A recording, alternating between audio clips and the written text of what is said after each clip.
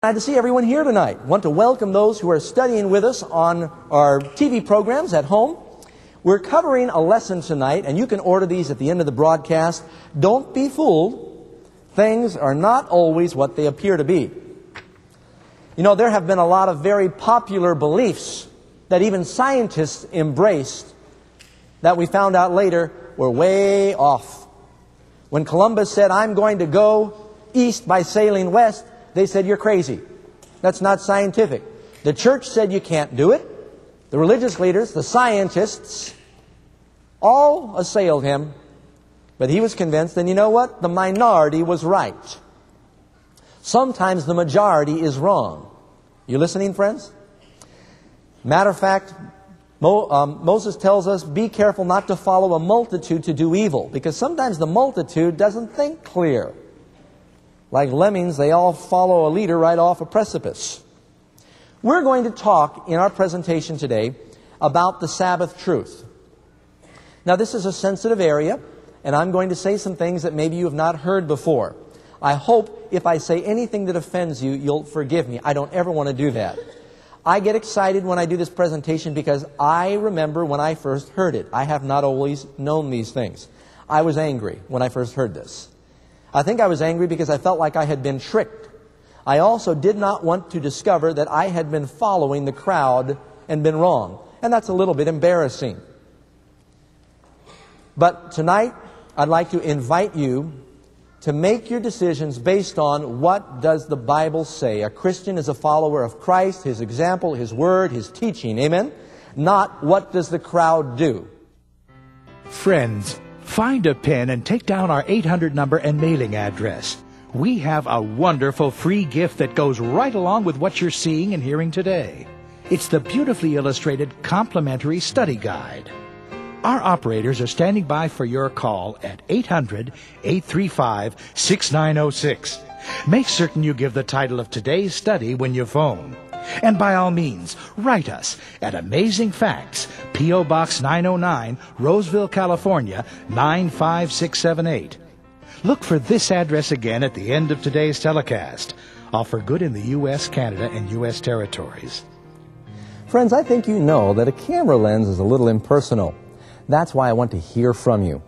I treasure each one of your cards, your letters, your words of encouragement, and your comments. We also appreciate your prayer requests. Our office staff gathers every day to pray over each one of them. The address is Amazing Facts, P.O. Box 909, Roseville, California, 95678. God bless you, and I thank you in advance. Do you want me to tell you the truth from the Bible tonight? I assume that's why everybody's here. That's what I'm going to do. Now, you pray for me as I preach. I want to make it as clear as it can be. Question number 1. On what day did Jesus customarily worship? Answer? He came to Nazareth where he had been brought up and as his custom was. Now, is a custom something you do once or twice?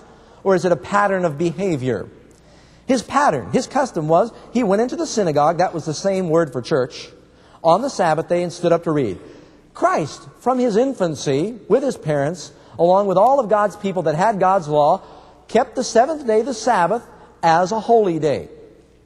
Nowhere through any of the teachings of Jesus does he say that it has been done away with. This is a very important issue because it's one of God's commandments. Now, someone's going to say, Pastor Doug, you're making a big deal. You're focusing on just one of the commandments. Well, how important is it? I mean, if there's a doctrine that needs to be dwelt upon, suppose that the Christian church at large was telling its constituents it's okay to commit adultery. You'd hear me stand up against that. You bet I would. If the Christian church at large was saying it's okay to use God's name in vain, or it's okay to steal, you think I'd be talking about that? You bet. Because sin is the transgression of God's law. Jesus came to save us from our sins. And there's a lot of very dear people that have been confused on this truth. Before I go any farther, let me reiterate. Listening, everybody? There are going to be millions of people in heaven who went to church and worshiped on the first day of the week. You hear me say that? Some people say, well, are you telling us that everybody who ever went to church on Sunday that didn't know that the seventh day was really the Sabbath, they're all lost? No, I'm not saying that. I believe God judges us according to the light we have. Furthermore, there's going to be people in heaven that had more than one wife at a time. Was that God's will? Isn't that disobeying the seventh commandment? But they lived in an age of great darkness. The Bible's very clear. Every man should just have one wife at a time. Benjamin Franklin said there's a scripture that says no man can serve two masters.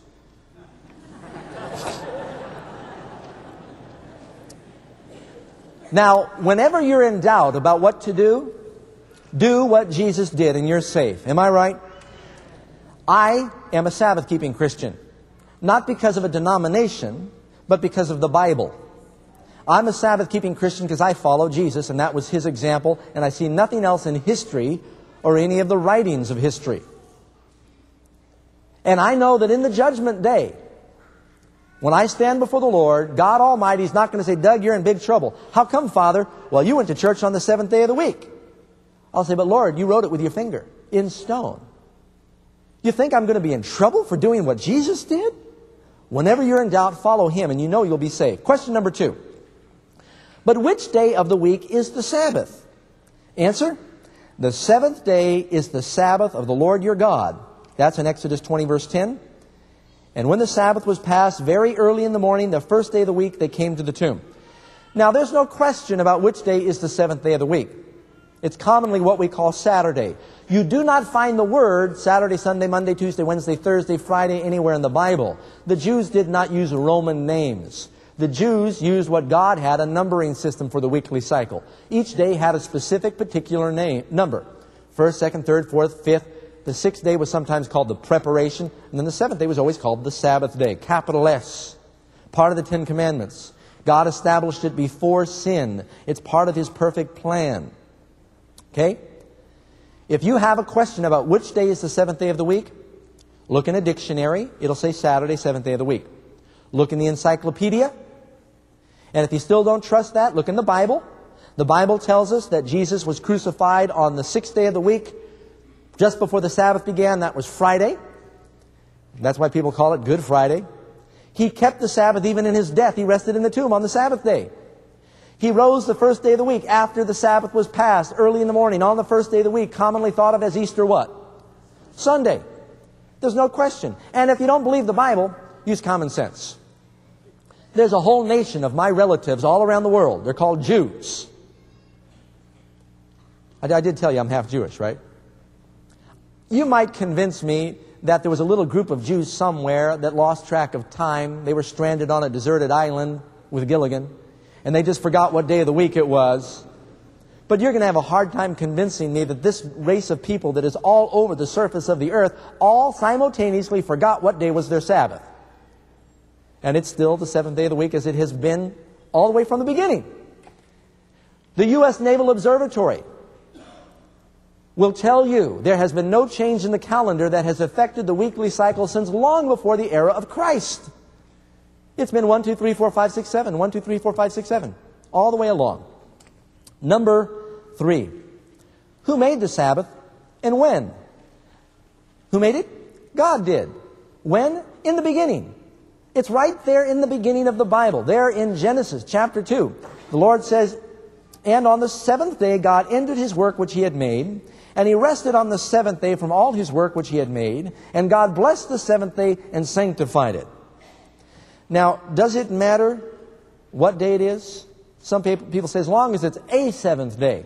How many of you have heard that argument before? It doesn't matter if it's the seventh day Saturday as long as it's a seventh day. I've never heard a preacher accept that. I mean, can you imagine a congregation saying, Pastor, I'll be here Wednesday as long as it's a seventh day for me. I'll be here Tuesday. And did God bless a seventh day? Let's read question number 4. What does God say about Sabbath keeping in the Ten Commandments, which He wrote with His own finger? In the commandment, it's the longest of the Ten Commandments. It's the only commandment that begins with the word remember. It's in the very middle of God's law. And here's what it says. Remember. Could it be God knew people would forget? Why does God want us to remember? Why is the Sabbath commandment there? It's so different from the other commandments. Very simply, friends, Jesus wants us to have a love relationship with Him. And in order to preserve love relationships, you need quality time. Without quality time, the relationship deteriorates. The devil knows by destroying our sacred time with God, he destroys the relationship. How many of you have seen this happen in families where the husband and the wife stop spending time together? What happens to the relationship? If you want to keep your children close to you, spend time with them. God loves us, and He says He knows the devil's going to try to distract us. In order to preserve that time, He's made a firm appointment every Sabbath day. Not only that, He says, I promise to bless that time. I didn't bless any day. I blessed the day I've picked. I'm going to be there waiting for you. If we pick our own day, that's not what He's telling us to do. For one thing, God's particular. He expects us to obey. Amen? Remember the Sabbath day to keep it holy. 6 days thou shalt labor and do all thy work, but the seventh day is the Sabbath of the Jews. Seventh day is the Sabbath of Moses. It's the Sabbath of who? The Lord, thy God. Now, all things that were made by Jesus. Do you believe that? Who wrote the Ten Commandments? Christ. It's the Sabbath of the Lord. That's why Jesus said, I am Lord also of the Sabbath day. I made it for you. That's what He's telling us. Seventh day is the Sabbath of the Lord. In it thou shalt not do any work. Thou, nor thy son, nor thy daughter, nor thy manservant, nor thy maidservant, nor thy cattle, nor the stranger that is within thy gates. You know, some people say, well, the Sabbath is really, we don't need it anymore. All we need is the spiritual rest that comes to Jesus. We now live under the spirit of the law. Do we still need physical rest? Doesn't God know that you just work away like that and you have stress and a heart attack? Not only is the Sabbath there to protect you, it's to protect people that work with you. It's to protect even the animals of labor. God knows we need physical rest. And yes, we do need the spirit of the law. That's why Jesus said, come unto me and I'll give you rest. That's the spirit of the law. But does the spirit of the law negate the letter? Follow me. Follow me. You're going to hear all these arguments. I'm trying to head them off in advance. Isn't there a commandment that says, don't commit adultery? That's the letter of the law. The spirit of the law says, if you look on the opposite sex to lust in your heart, you're guilty. That's the spirit. Do we all agree? It's not only an action, it's an attitude. Can a person say, well, I'm just going to keep the spirit of the law, and I'm not going to think it in my mind, but I'm going to break the letter, and I'm going to be a rapist? Can you keep the spirit and break the letter?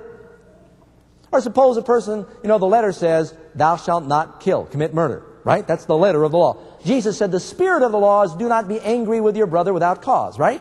That's the spirit. And a person's going to say, I just keep the spirit of the law. I'm a New Testament Christian. I'm just not going to be angry.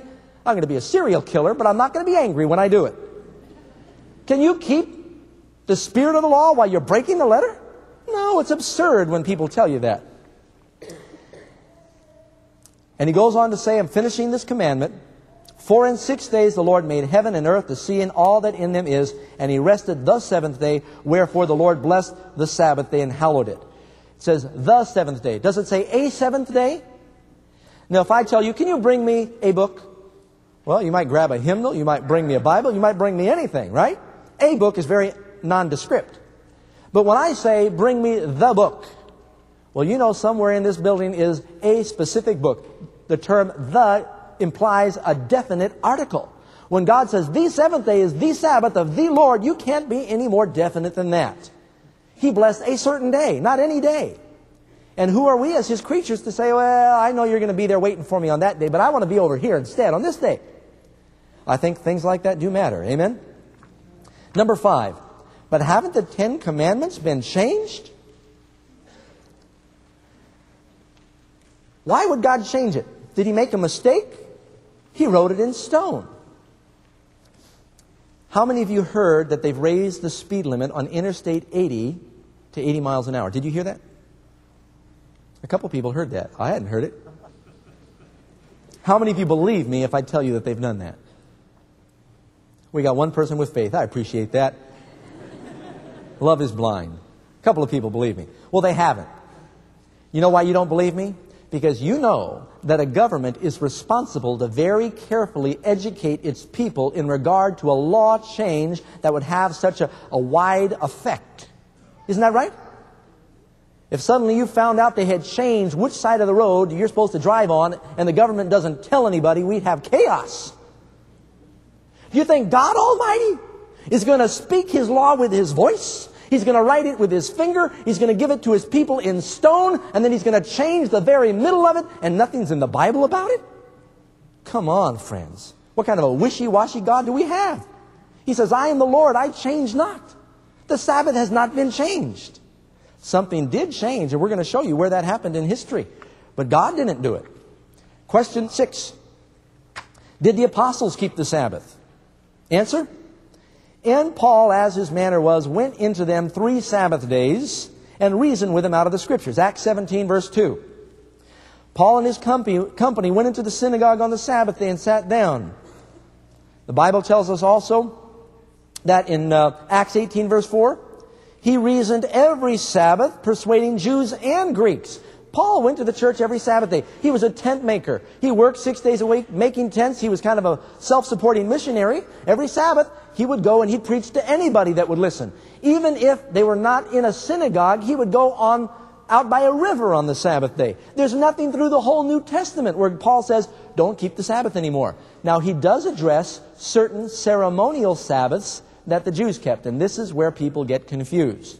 You realize that there was not only the seventh-day Sabbath of the Ten Commandments, but much later, after sin, on paper, God wrote some ceremonial Sabbaths. They were laws that related to the temple and its services. The Passover was a yearly Sabbath, an annual date. It was not a part of the weekly cycle. And Yom Kippur, the Day of Atonement, Feast of Trumpets, so forth. There were a lot of Jewish holidays that were Sabbath days that came once a year. But the weekly Sabbath of the Ten Commandments was completely distinct from that.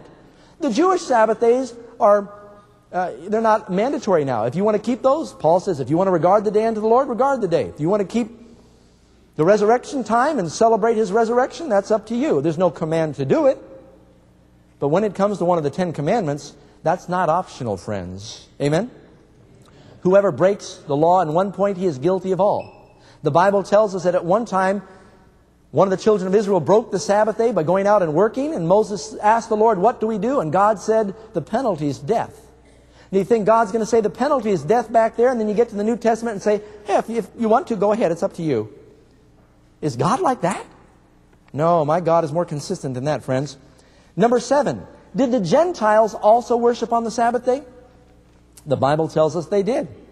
You read there in Isaiah chapter 56, verse 2, also the sons of the stranger that join themselves to the Lord, everyone that keeps the Sabbath from polluting it and takes hold of my covenant, even them I will bring to my holy mountain and make them joyful. How many of you want to be joyful? In my house of prayer, for my house shall be called the house of prayer for all people. Jesus quoted that during His ministry. And then, of course, you read there in your lesson where it tells us in Acts chapter 16, verse 13, they went out on the Sabbath day and sat down by a river to speak to the women that resorted thither. That was written by Luke, a Gentile.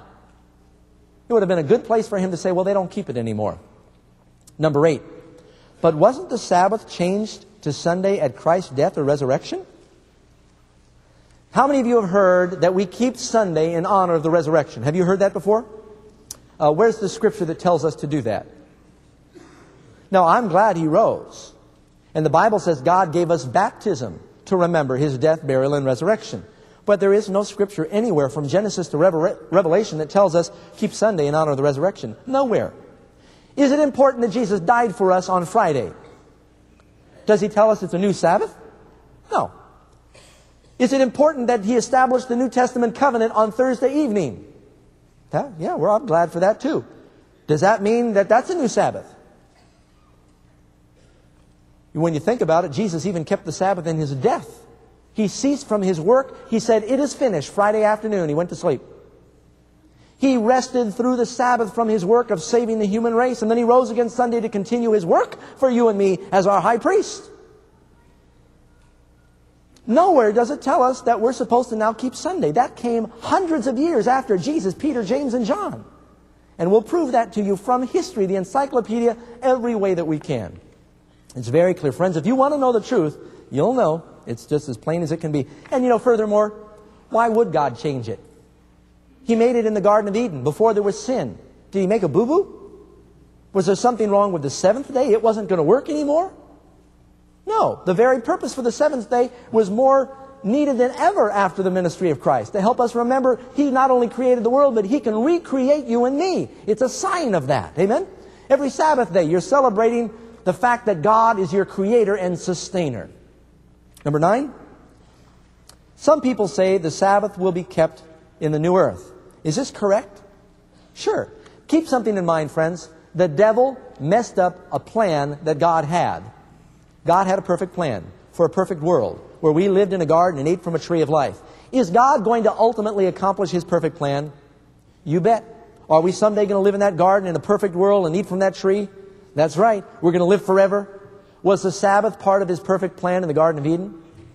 Sure, why would He get rid of it? It's going to be part of the perfect plan in the new earth. Isaiah 66 tells us. Number 10.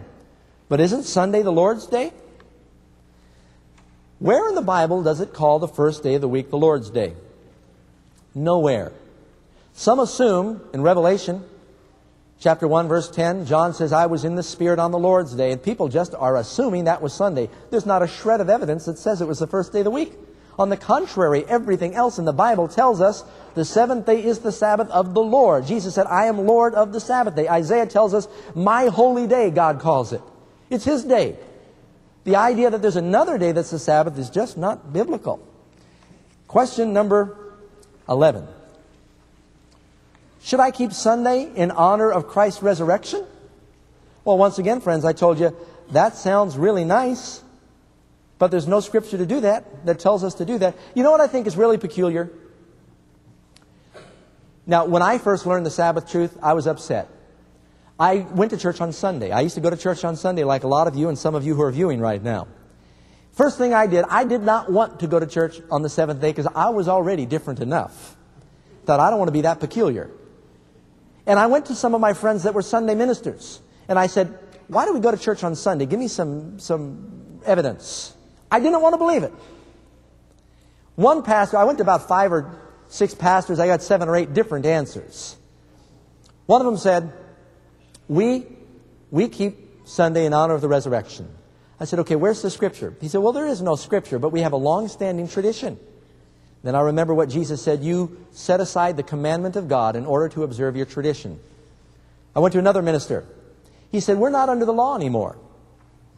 We're under grace. I said, does that mean that we're supposed to break the 10 commandments? He said, no, we're supposed to keep 9 of them.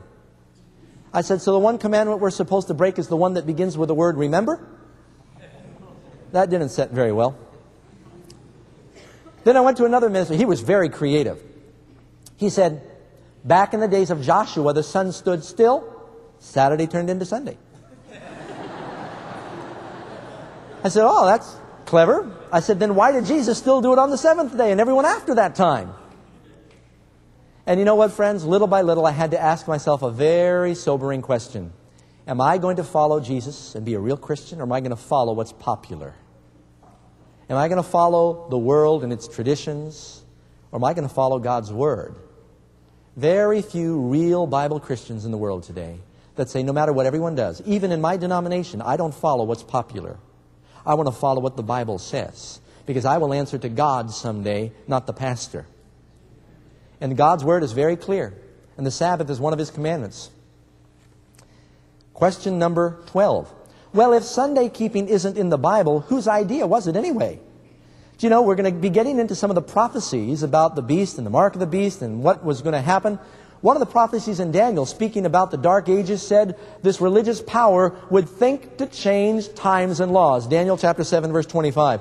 Well, there's only one commandment, friends, that is both a time and a law. It's the 4th commandment. Amen? And that's exactly what happened. God foretold it was going to happen. You know what I also thought was really suspicious? I could go to any church in Michigan, most any Christian church, and I could preach, and incidentally, friends, I have preached in Assembly of God, many Assembly of God churches, Nazarene churches. I used to teach Methodist Sunday school, multiple Baptist churches. I've even shared in Episcopal churches. I mean, I could go down the line. I've been in scores of different denominations, and I've had the privilege of preaching to these people. And I know there are lovely, Spirit-filled people in many different persuasions. Amen? I believe that. They're following what they've been taught. That's why the light is going forth in the last days. I could stand up in those churches, and I could preach a sermon on honor your father and mother, and they'd all go, amen, praise the Lord, hallelujah. I could preach a sermon on do not steal. Amen. Don't worship other gods. Amen. Thou shalt not commit adultery. They'd agree, but they'd all be real quiet. And then I stand up in the same church and I say, remember the Sabbath day to keep it holy. The seventh day, Saturday, is the Sabbath of the Lord. They jump to their feet and say, we're not under the law, we're under grace. Something's peculiar. Pastor in these churches can make an altar call. Young man come forward crying and saying, Pastor, I've decided to accept Jesus and I'm not going to kill anymore. Pastor would say, I'm glad to hear that. Or they could come forward and say, Pastor, I've decided I'm not going to steal anymore. Praise the Lord. God's working with you. That's the Spirit of God. I'm not going to lie anymore. Praise the Lord. I'm glad to hear that, young man. Pastor, I've decided to keep the fourth commandment and go to church on the Sabbath day. No, you've fallen from grace. Don't do that. What's the matter with us? Something's very strange when ministers are telling people not to keep one of God's commandments. The Bible tells us that this would happen. Number 13, isn't it very dangerous to tamper with God's law?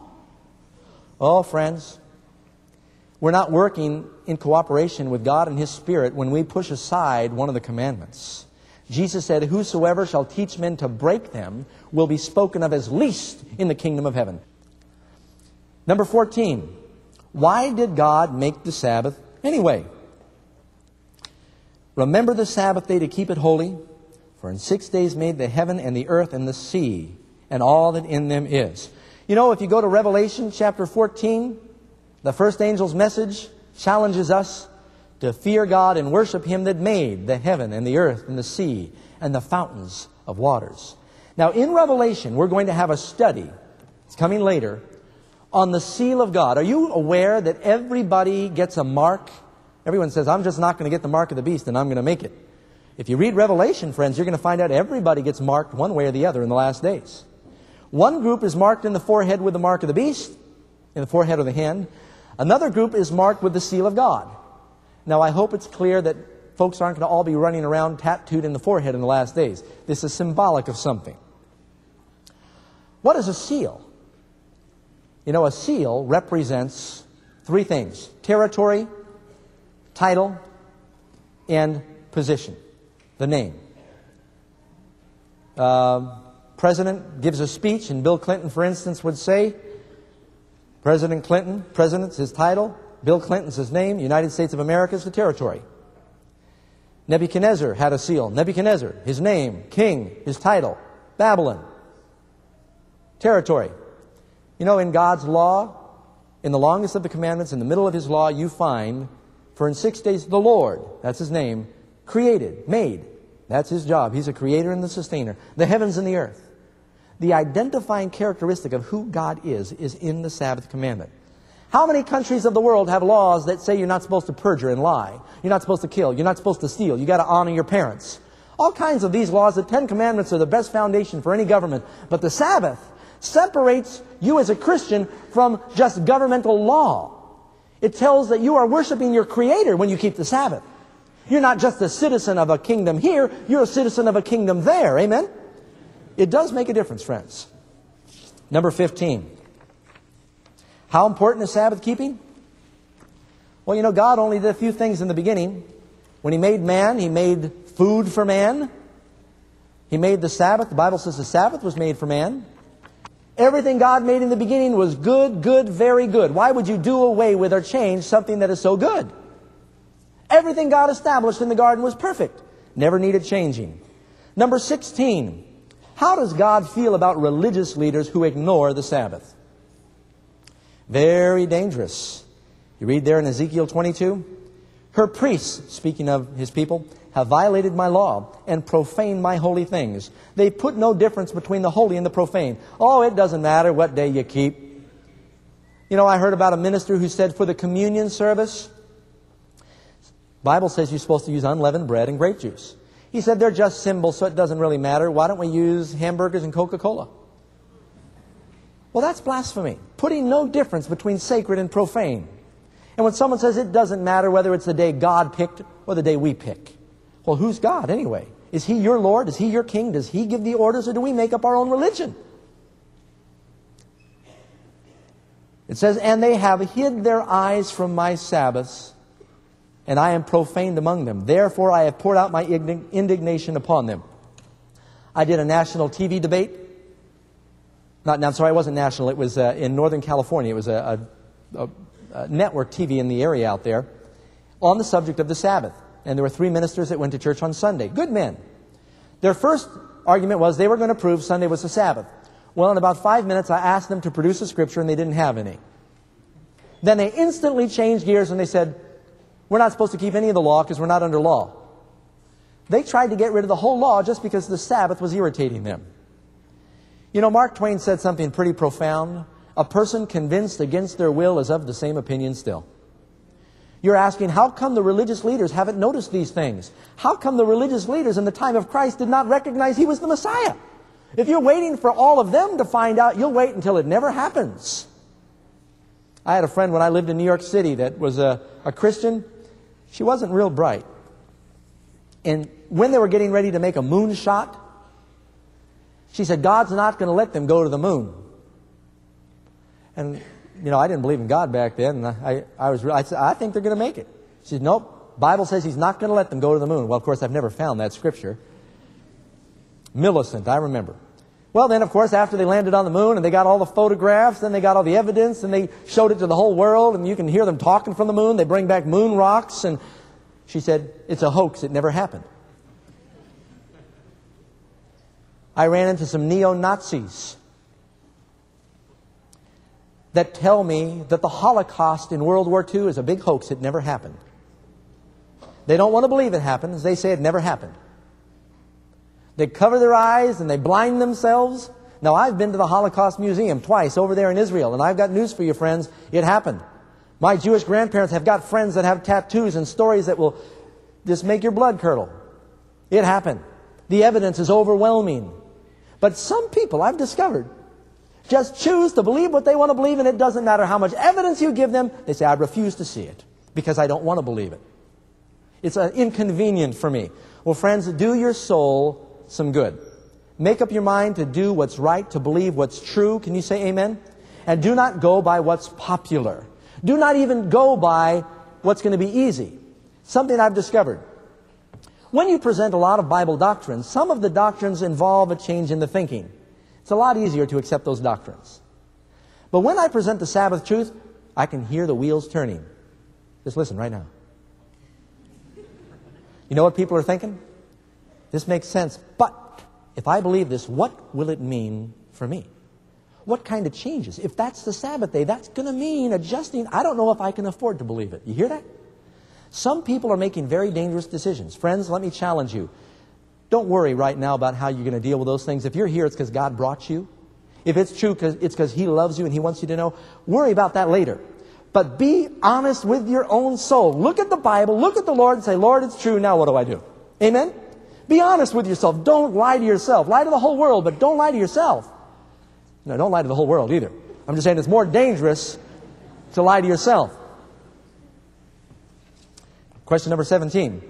Does Sabbath keeping really affect me personally? You know, God says He blessed and sanctified a period of time.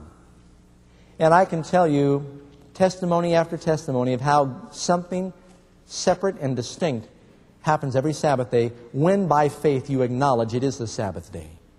You know, some people walked into Jesus and bumped into Him and walked away and nothing happened. But when people touched Jesus in faith, they were healed. They received a very real blessing. If you enter into the Sabbath knowing it's the Sabbath, you're going to get a blessing. It's sanctified, it's holy. And it'll mean something for you. God will reveal Himself to you in a special, precious way. You know, Jesus said, come unto me and I'll give you rest. The Sabbath is a reminder of the rest and the peace we have as Christians every week. We can rest from the cares of life. Can you say amen? So many people are missing mountains of blessings. They're losing a lot of joy because they're missing this commandment and all that it encompasses. And I'd like to invite you, friends, to pray about how God would have you respond to this truth. Friends, find a pen and take down our 800 number and mailing address. We have a wonderful free gift that goes right along with what you're seeing and hearing today. It's the beautifully illustrated complimentary study guide. Our operators are standing by for your call at 800-835-6906. Make certain you give the title of today's study when you phone. And by all means, write us at Amazing Facts, P.O. Box 909, Roseville, California, 95678. look for this address again at the end of today's telecast. All for good in the U.S., Canada, and U.S. territories. Friends, I think you know that a camera lens is a little impersonal. That's why I want to hear from you. I treasure each one of your cards, your letters, your words of encouragement, and your comments. We also appreciate your prayer requests. Our office staff gathers every day to pray over each one of them. The address is Amazing Facts, P.O. Box 909, Roseville, California, 95678. God bless you, and I thank you in advance.